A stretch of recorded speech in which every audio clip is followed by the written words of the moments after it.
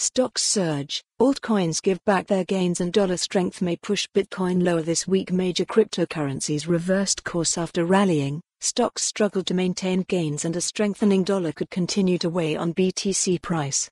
Markets news between May 23 and 27.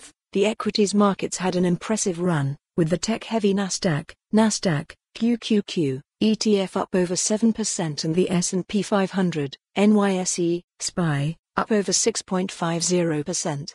However, this week whipsaws in price action occurred throughout the week, and while the J-Trade session is not yet over, the weekly candlesticks suggest a close near last week's open. Currently, all major indexes face significant technical resistance levels above their present traded levels. Throw in the growing economic uncertainty and fears of a recession, the bounce may be limited. Cryptocurrencies down again. The crypto market may close relatively flat but down for the week, extending its losing streak to an all-time high of 9 consecutive weekly losses.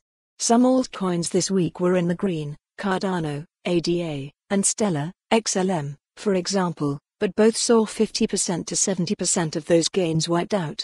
The total market capitalization for the cryptocurrency market stands just above the $1.20 trillion level, which is getting uncomfortably close to the critical $1 trillion zone.